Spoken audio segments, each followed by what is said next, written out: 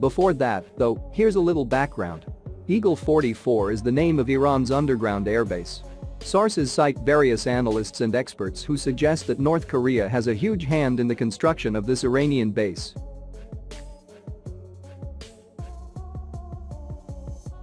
For many years, Pyongyang has specialized in precisely this kind of construction.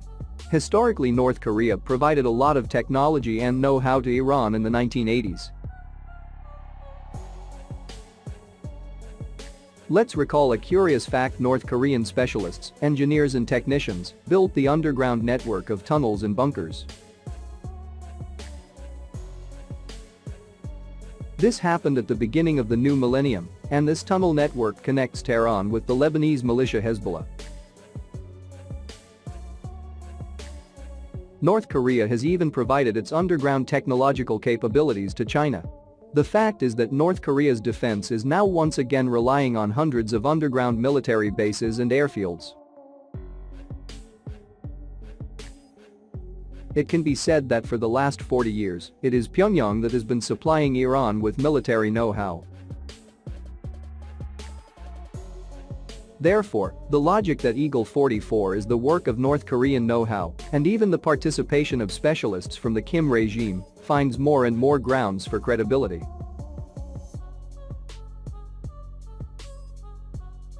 This brings us to some satellite images that were taken very recently. A Russian Su-35 was photographed on the airfields next to Eagle 44's entrances. Whether this is a real fighter or a mock-up in real sizes, we have no way of knowing from the photos. Both possibilities cannot be ruled out. This Su-35 was photographed near the Iranian F-4 fighter jet.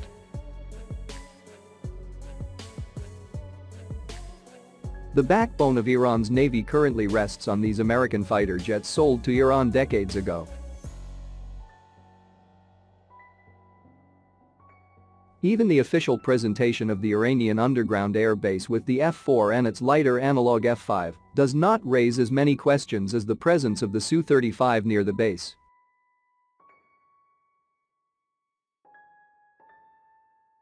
There are many conclusions, but the most logical one is that Iran is preparing for the purchase of the Russian Su-35 and has clearly defined a specific role for these fighters.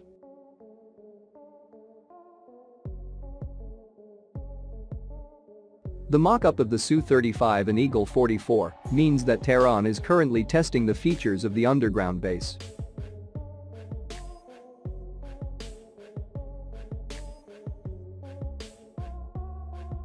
Width and length of underground depots of the Su-35, length of the runway, as well as its width. The presence of the F-4 next to the Su-35 is also not accidental.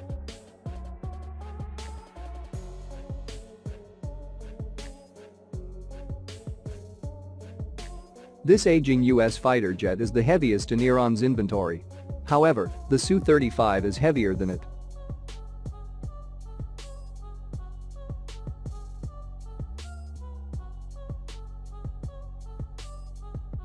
i.e., the Iranian military has tested the strength of the pavement itself by referring to the weight of the F-4. It makes no sense for the mock-up to be the same weight as the original Su-35, so the weight of the F-4 is a good starting point.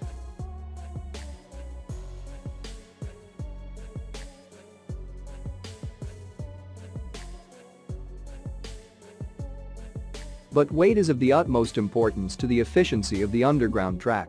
Mainly because the Su-35 takes off with a maximum payload of nearly 76 tons, while the F-4 only takes off between 28 and 30 tons.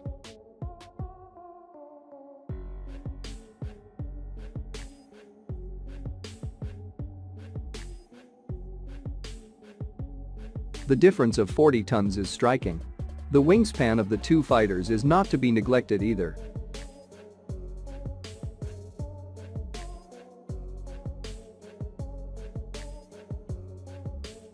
By 3 meters, the Su-35 wingspan is longer than the same parameter for the F-4. By all accounts, it looks like weight and wingspan will be the two main determining factors.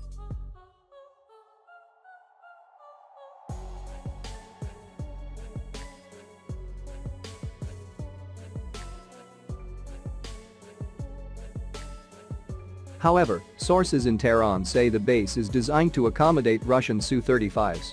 That is, if we trust these sources, the Su-35 is preparing to take off from the underground runway of the Iranian Air Force.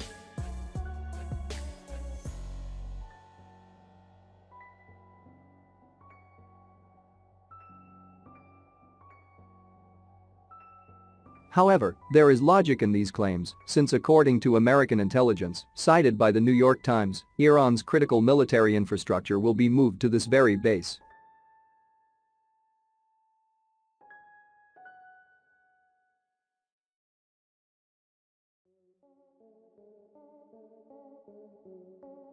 The base is located somewhere around 160 kilometers north of the Strait of Hormuz.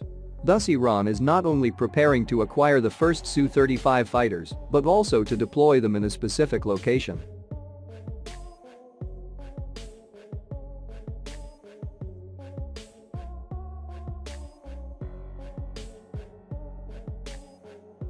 Eagle 44 will become home to a fighter that is not stealthy, but has its own distinctive features.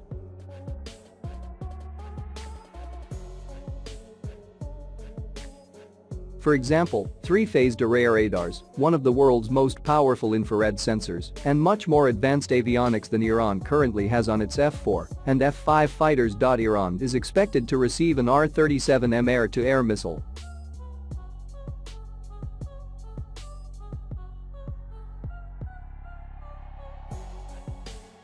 This missile is also Russian, and according to the announced characteristics, it has twice the range of any Western missile of this class.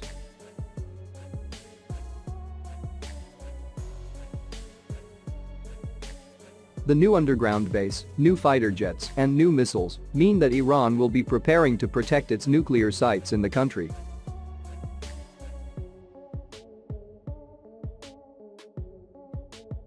No wonder it was the Su-35 that took over the air defense of nuclear facilities, thereby significantly reducing the flights of Israeli F-16s, even F-35s.